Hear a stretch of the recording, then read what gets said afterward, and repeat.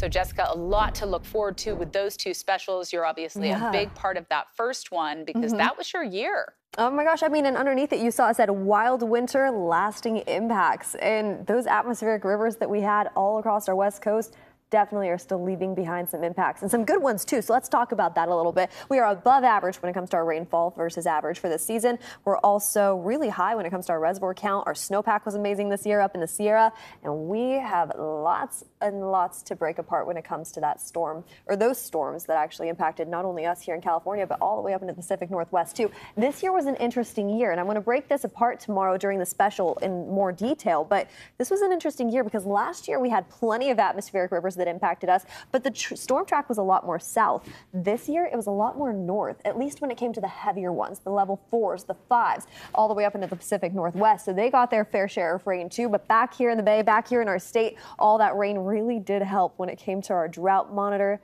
We're officially out of drought conditions, and of course, we are seeing a lot of green out there right now. I mean, look at the Oakland Hills. Look at all the hills around the Bay Area. We've been seeing beautiful, lush life. The California poppies are just in full bloom right now. I was at the Golden Gate Park yesterday, and I just couldn't get over how beautiful this state truly is. And that was just the park, for example. Up in the Marin Headlands, it's gorgeous too. Now, here's what it's looking like as we head into the rest of this weekend, I should say, into early next week. High pressure is going to continue to move its way in, and that is warming us up and drying us up once again as we kick off next week. So the forecast that we have today is very similar to this weekend. I mean, above average temperatures, a mix of sun and clouds, kind of like what we see right now just above me over the Bay Bridge.